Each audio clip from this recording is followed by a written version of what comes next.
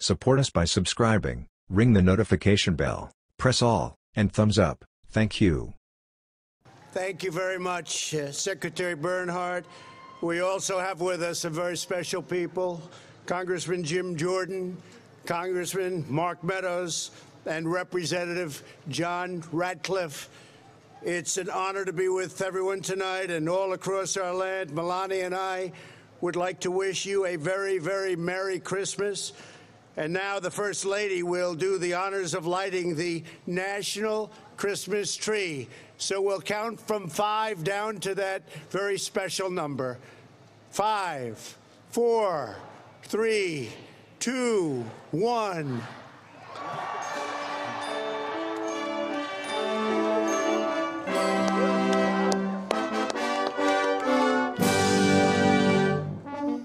That's great.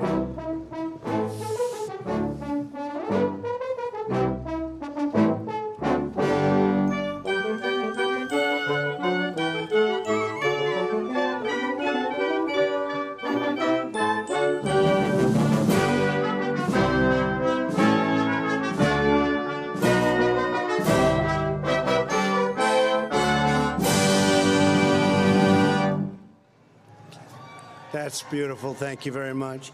And let us show our appreciation to the incredible workers at the Department of the Interior and the National Park Service, please. Did such an incredible job. Thank you very much. And thank you as well to the U.S. Marine Corps Band and the Tucson, Arizona Boys Choir. You know that. The chorus is fantastic, and thank you very much. Tucson, Arizona, thank you very much. I also want to thank a special group of young, wonderful people, West Tennessee Youth Chorus. They're here, and they're doing beautifully.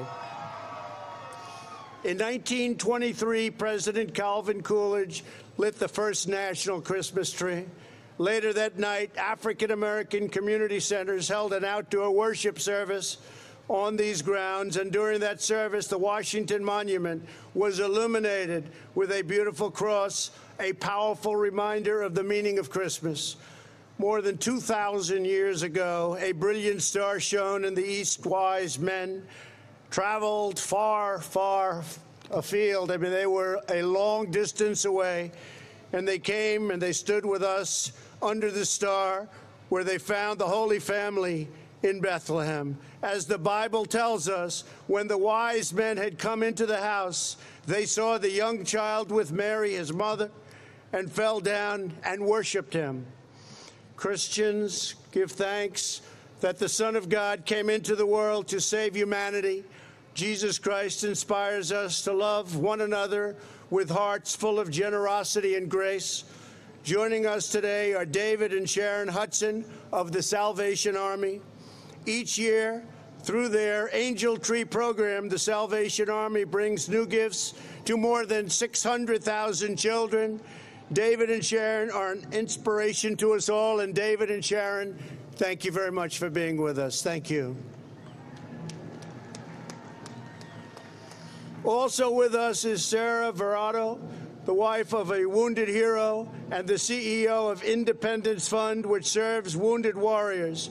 During the holidays, Sarah gives high-tech wheelchairs to veterans and hosts Christmas celebrations for those in recovery.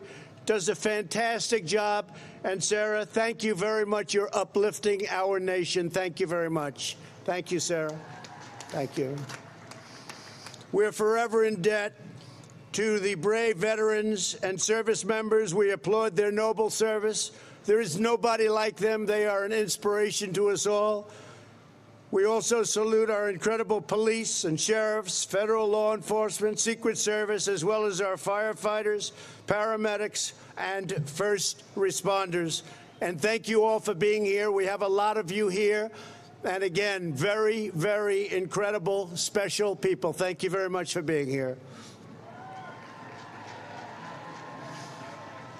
And here tonight is Pastor Obed Waregi of Bethlehem Church in Nazarene in Miami.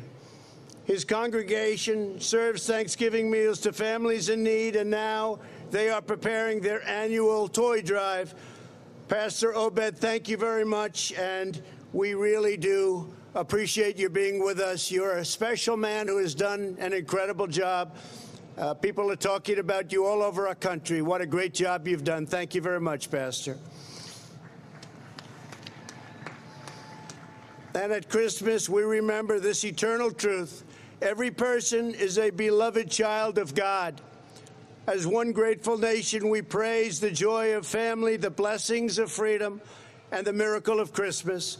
On behalf of Melania and our entire family, Merry Christmas, and God bless you all. Thank you very much. Merry Christmas, everybody. Thank you.